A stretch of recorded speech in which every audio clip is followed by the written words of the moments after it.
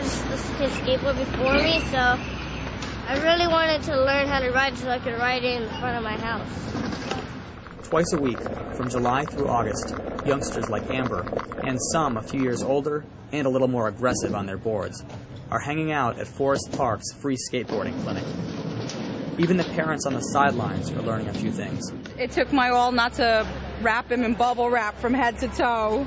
And every time I see him losing his balance, I have to hold it in and not run out there and catch him. But you gotta let go and let them do their thing. At the clinic, skating comes in many variations, but the instructors have seen it all. Oh! Nice. Didn't even know he could kickflip. Had no idea. Good stuff, man. What we found was a lot of the kids that do skate a lot and can do it really push the kids that really can't do it, because they all want to be on that same level, pretty competitive. But they learn pretty quick. This is only their second day, and you can see they're riding around and stuff.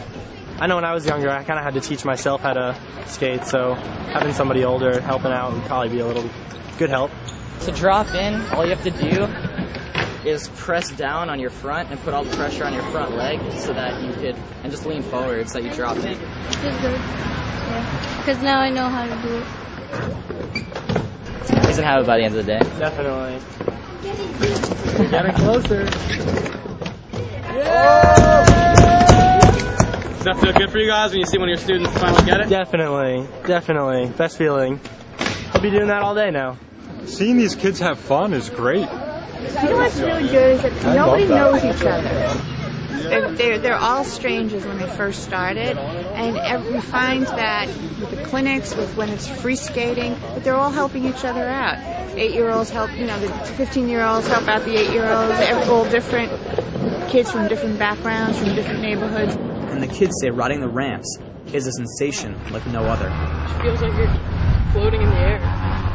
Of course, the skaters also take a few spills. We keep it under control pretty much. They're wearing pads. Can't really get that hurt, but they're usually pretty fearless. They just fall, get right back up, and take it well. What happened over here? How'd that feel? Not good. So you're gonna get up and do it again? A few minutes. Take a breather. Naturally, there's always time for the instructors to have a little fun. We're just trying to teach kids how to skate, and they're really psyched on it. Try to teach them to do the same things with their bodies as we're doing with our bodies, to teach them how to skateboard more, get them more comfortable. I already know how to go on my skateboard with 2 feet. And I know how to do it like this.